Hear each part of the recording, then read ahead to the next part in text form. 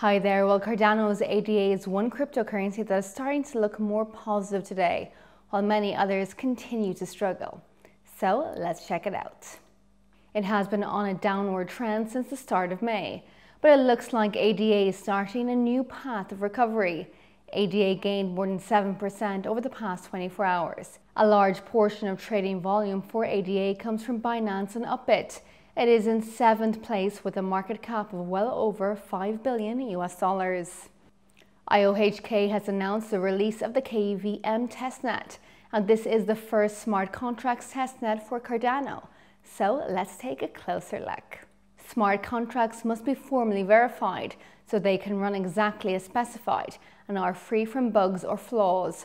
Only then can they be widely adopted as financial infrastructure that can be relied upon by billions of people. The KEVM is a correct by construction version of the Ethereum Virtual Machine specified in the K framework.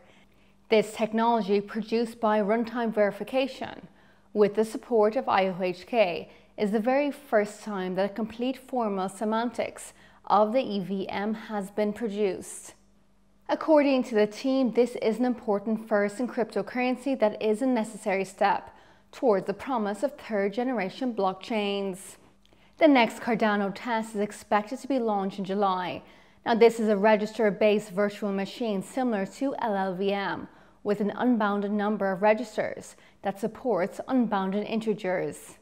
According to the post, developers will be able to write, compile, and execute smart contracts with improved security and performance compared to the KEVM testnet.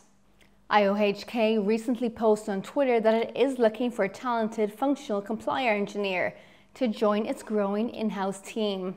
And on May 10th, IOHK posted on Twitter that it will never ask anyone for ADA, Ethereum, or any other cryptocurrency. It said that it never runs giveaways or any similar promotional schemes. It warned people to be careful about online scams. Thanks for watching, and don't forget to share your views and predictions in the comments below. Bye for now.